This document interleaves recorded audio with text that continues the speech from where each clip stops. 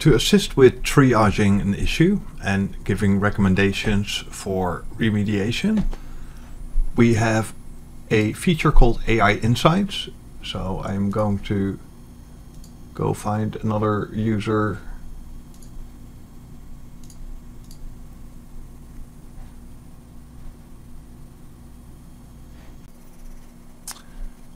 And in this case, I'm actually going to look for the last 7 days. And we're going to pick one user, in this case Melanie, and here's the AI Insights button. And this will look at the data set over the last 7 days and do an analysis of the different experiences, poor experience, fair experience, and a good experience.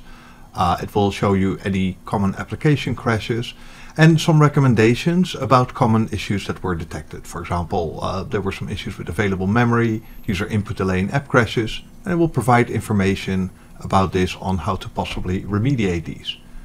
We also, based on the dataset, provide some information about anomalies.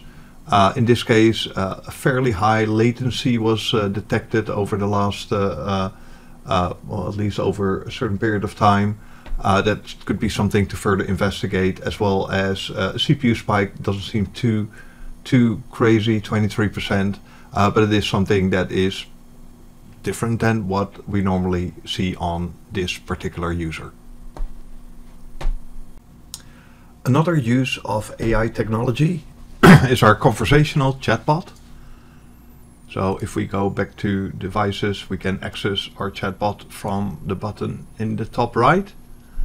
The chatbot provides various pre-canned questions, either as inspiration or to quickly show or to quickly access information for common ideas. In this case, not too excited because I have such a restricted device group. Besides the pre-canned questions, you can also just type in natural language.